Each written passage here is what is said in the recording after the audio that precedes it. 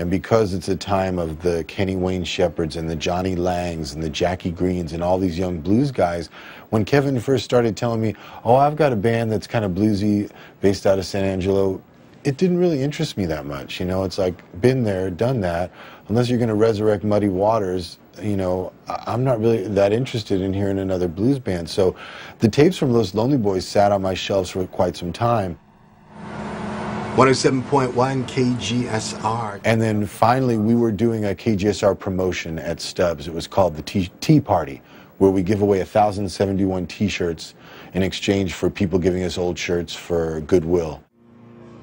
And I told Kevin, hey, you know, I've got this concert and we're going to have 3 local bands. Why don't you have your boys on there, you know?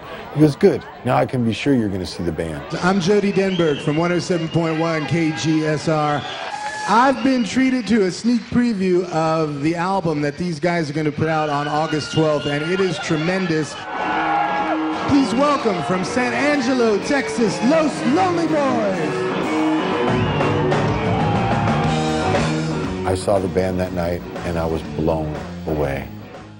When I knew we had booked them, I started listening again to their EP, and I heard the song Heaven, and we were just playing some of their music to promote the gig we had that night.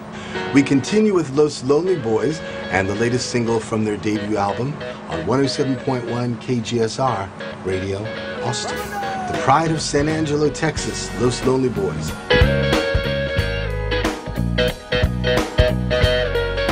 And I had played it, and I guess the guys heard it on their drive into Austin. I turned on the radio and all of a sudden, man, here comes, man, Heaven, a song of ours, man, and it comes on the radio in Austin, man, and we're like, me and Jojo, man, we start screaming, and we start bawling and crying. And man, we pulled over and we were gonna get hugs, and hey, man, I called my mom right away. I tried to call my wife, but she didn't answer. And I was like, hey,